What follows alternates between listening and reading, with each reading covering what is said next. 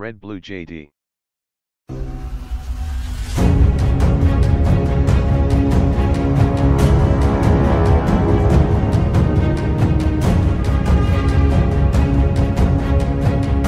Ndabasuje mwese mudukurikira. Nje nitwa Mupenda Joel. Iyi ni Red Blue JD. Icyo tubasaba ni ugukanda handitse subscribe ko batarabikora kugira ngo tujye tubana byoroshye no mu bindi biganiro. Rosalie Gicana wishwe muri jenoside yakorewe abatutsi mu Rwanda akicirwa mu cyahoze ari Perezida ya Butare, niwe mwamikazi wanyuma mu Rwanda rwagize mu mateka yarwo, akaba yari umugore w'umwami Mutara wa gatatu Rudahigwa. Mu byumvikana nta wundi mwamikazi wabayeho nyuma ye, kuko umwami Kigeli wa gatanu Ndahindurwa wabaye umwami wa nyuma w'u Rwanda atigeze ashaka, ndetse yatanze ari ingaragu ku myaka 80 y'amavuko.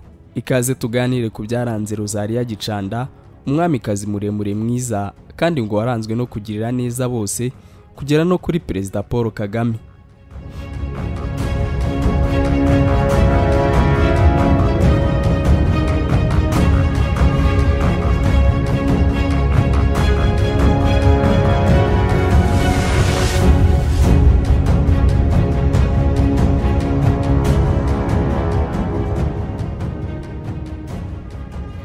Inkuru ivuga ku buzima bwa Rosalie Gicana bwo mu bwana ivuga ko yavukiye i Rwamagana hari mu mwaka w'1928.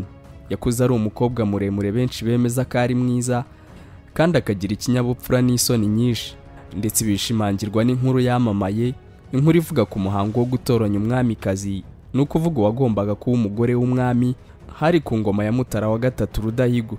Iyo nkuru ivuga ko ngo abakobwa bose bari batoranyijwe bagombaga guca imbere y'umwami Rudahigwa bambaye uko bavutse, ariko bigeze kuri Gicanda araturikararira bitewe nuko atashoboraga kubyihanganira. Ibi bikaba ari nabyo byatumye umwami Rudahigwa muhitamo bitewe n'imico ye myiza. Tariki 13 Mutarama 1942 nibwo Rosalie Gicana yashyingiranywe n'umwami Mutara wa gatatu Rudahigwa waje kubatizwa agahabwa izina rya Charles Pierre. Bakoze ubukwe bashyingiranwa imbere y'Imana, cyane ko icyo gihe Mutara wa gatatu Rudahigwa yari yaremeye kureka imigenzo y'imyemerere gakondo, akabatizwa agahabwa izina rya Charles Pierre, ndetse u Rwanda karutura Kristo umwami.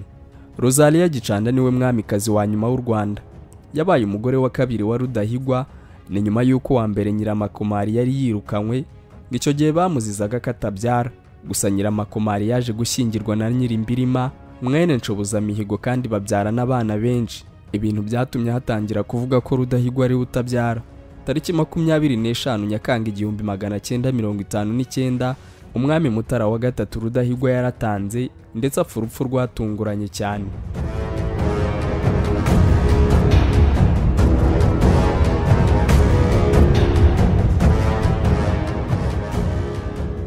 Mu mwaka w'1961 nibwo hari inkubiri yo gushaka kwimakaza ubutegetsi bwa Repubulika, bityo wari Perezida w'u Rwanda icyo gihe Gregoire Kayibanda yirukanye mu rukara umwamikazi Rosalie Gicana mu rwego rwo kuzimanganya burundu ingoma ya cyami n'ibimenyetso byayo. Byatumye umwamikazi yimukira mu mujyi wa Huye. Muri Repubulika ya mbere n'iya kabiri, umwamikazi Gicana nubwo yari mu gihugu yabayeho nta gaciro afite nk'uwahoze mu buyobozi bukuru bwacyo. Gicana yari umuyoboke ukomeye wa Kiliziya Gatolika, yabayeho mu buzima bworoshye mu mujyi wa Huye, abana n'umubyeyi we ndetse n'abandi bagore bake bamufashaga mu mirimo itandukanye. Ubwo jenoside yatangiraga, umwamikazi Gicana yagiye yishingikiriza Jean Baptiste Habyarimana wari Perezida wa Butare. Bivugwa ko yarwanyije cyane umugambi wo gutsemba abatutsi. Gusa tariki 17 Mata Perezida Habyarimana yatawe muri yombi, ndetse nyuma za kwicwa. Umwamikazi Rosalie Gicana yatangiye guterwa ubwoba ko nawe agiye kwicwa n'umuryango we. Raporo ya Human Rights Watch yasohotse mu mwaka w'1990 ivuga ko umwamikazi Gicana wari ufite imyaka 66 yasabye Joseph Kanyabashi wari burugumesitiri wa komini ya Ngoma Butare kumurinda, maze undi abyanga yivuye inyuma. Tariki 20 Mata hagana saa 5 z'amanywa, abasirikare bayobowe na Lieutenant Pierre Bizimana binjiye mu rugo rw'umwamikazi Gicana ku mabwiriza yari yatanzwe na Capitaine Ildefonse Nizeyimana wari umuyobozi ushinzwe ubutasi n'ibikorwa mu ishuri rikuru rya gisirikare SEO ubwo jenoside yakorwaga. Abo basirikare bamaze kwinjira mu rugo rw'umwamikazi baramufashiwe n'abandi bagore 6 babanaga barabatwara. Muri urwo rugo hasigaye mama wa Gicanda wari ufite imyaka 80 ndetse n'undi mukobwa wo kumwitaho. Abasirikare bafashe Gicanda nabo bari bafatanye icyo gihe babajyanye inyuma y'ingoro y'inzu ndangamurage y'u Rwanda barabarasa barapfa.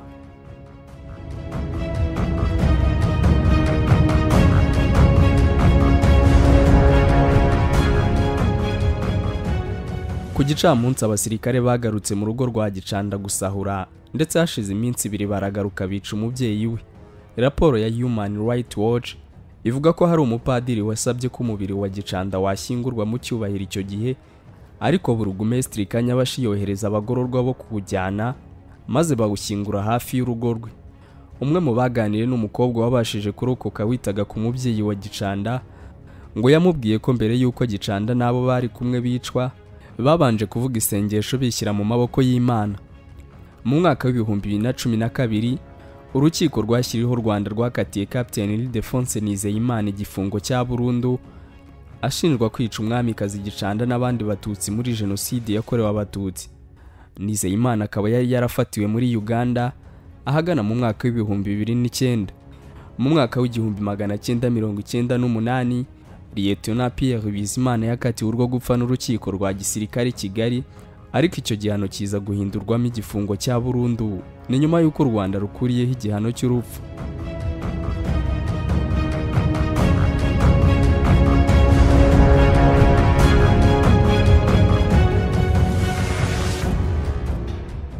Ababanye n'abazi neza Umwamikazi Gicanda bavuga ko yari umubyeyi wicisha bugufi kandi agakunda abantu bose atarobanuye, ibyo bigaherekezwa n'impuhwe zihebuje. Mu buhamya Perezida Paul Kagame yatanze mu 2017 avuga ku mateka y'ubuto bwe kuva afite imyaka 4 y'amavuko ubwo yatangiraga ubuzima bw'ubuhunzi, yashimiye na Gicanda nk'umwe mu bamufashije akabasha kurokoka. Ubwo buhamya bugaragara muri nimero 2944, ikaba ari inyandiko ya Jeune Afrique ndetse yasohotse ku itariki 11 Kamena mu mwaka w'2017, ikitwa amabanga y'ubuto bw'abakuru b'ibihugu barimo Perezida Kagame, ari Bongo Ondimba, Umwami Mohamed wa gatandatu wa Maroc ndetse tutibagiwe na Alpha Conde. Perezida Kagame yasobanuye ko mu mwaka w'1961 abahutu bari batuye ku musozi watambwe bashyigikiwe n'ubuyobozi bigabije aho umuryango we wari utuye, batwika inzu ndetse bagirira nabi abatutsi. Icyo gihe umubyeyi we yatangiye kumutegura ngo bahunge. Hahise haza imodoka, umushoferi wayashyikiriza umubyeyi wa Perezida Kagame ibaruwa ivuga ko yari atumwe n'Umwamikazi Gicanda wari utuye i Nyanza. Ni mu rugendo rw'iminota nka 45 uvuye aho bari batuye. Ngo icyo gihe Rosalie Gicana yari amusabye kubahungisha muri ibyo bihe by'amakuba. Perezida Kagame n'abantu bari baturanye binjiye muri iyo modoka, ni mu gihe igihiriri cy'ababahigaga cyaturukaga ku wundi musozi maze gihita kirara mu byo bari batunze. Ngo icyo gihe basanze Umwamikazi Nyanza mbere y'uko bafata inzira bakerekeza mu Mutara, aho naho ubwicanyi bwabasanze bagahungira muri Uganda.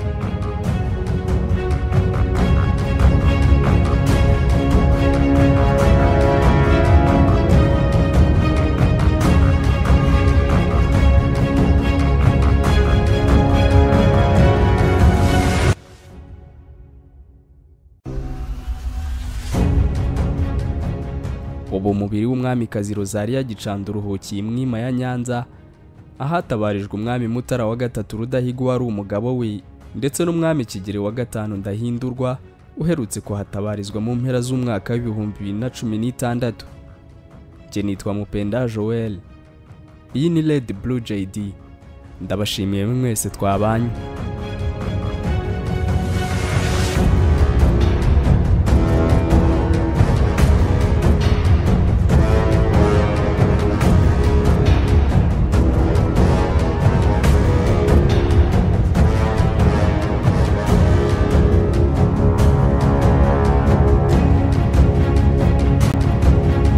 Abacuruzi bafite ibicuruzwa na serivisi nziza ariko bafite ikibazo cy'uko abantu benshi batazi ubucuruzi bwabo.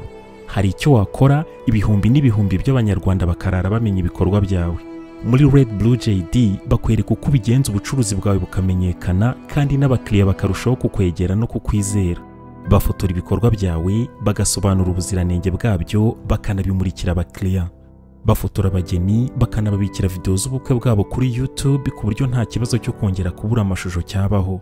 Abaririmbyi babakorera amashusho y'indirimbo zijyanye n'igihe bakanabafasha kumenyekanisha ibihangano byabo. Abantu basobanutse bamaze kumenya ibyiza byo gukorana na Red Blue JD. Abakorera munsi y'isoko rya Kimisagara werekeza Nyabugogo. Wahamagara kuri 0788 36 53 55. Byigeze bikubaho kwitabira ibirori, inama cyangwa se ibindi bikorwa bikaba uhari ukabikurikirana kuva bitangiye kugera bisoje, ariko nyuma y'ukwezi kumwe ugatangira kwibagirwa bimwe mu bice by'uko uwo muhango wagenze kandi wari uhari? Niba urimo kureba aya mashusho nuko udashobora kwihanganira kureba amashusho no kumva amagambo atari meza. Turi miliyari 7 z'abantu kuri iyi si. Abarenga miliyari 4 muri twe dukoresha internet.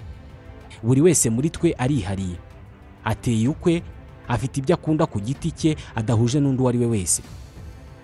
None niba dutandukanye, kubera iki twagira ubwoko bumwe bw'ibirori? Kubera iki inkuru zacu abantu bazi barakimwe? Ntabwo bikiri ibanga ko ari we wese ko uyu munsi Red Blue JD ari kompanyi ifata amashusho ikanayatunganya igakoramo inkuru cyangwa se ibyegeranyo bidashobora guhaza ijisho cyangwa se ugutwi ko ari we wese inshuro imwe. Red Blue JD ni inkuru yo kubara, ariko cyane cyane ni inkuru ivuga uburyo abantu bafata amafoto meza y'ubukwe n'ibindi birori. Inkuru y'uburyo babika amashusho y'ibirori n'ibindi bikorwa kuri internet, ubwo ukabubonye uburenganzira bwo gutunga amashusho yawe ubuzima bwose. Nta muntu nzi wakoze ibirori, inama n'ibindi bikorwa ngo areke gushimishwa no kongera kugira bya byishimo cyangwa se kwiyumva nk'uko yiyumvaga cya gihe. Ibi bikaba atagombye gusubiramo bya birori, ahubwo akabikesha amashusho n'amafoto yafashwe mu buryo bwiza. Umuntu wese uvuze ibirori bishingiye ku muryango no ku mibanire abavuze ubukwe. Uvuze ubukwe bwagenze neza abavuze amashusho n'amafoto yabwo yafashwe neza. Uvuze amashusho n'amafoto yafashwe neza mu bukwe, mu nama no mu bindi birori abavuze Red Blue JD. Red Blue JD ni indi nyito bakoresha iyo bashaka kuvuga filime mbarankuru zikozwe mu mashusho meza n'ubutumwa butava mu mutwe w'uwabwumvise. Hari ikibazo kimwe kirebana n'iyi ngingo. Ibi byose mwabikoraga mute Red Blue JD tarazi? Abakorera munsi y'isoko rya Kimisagara werekeza Nyabugogo. Wahamagara kuri 0788 36 53 55.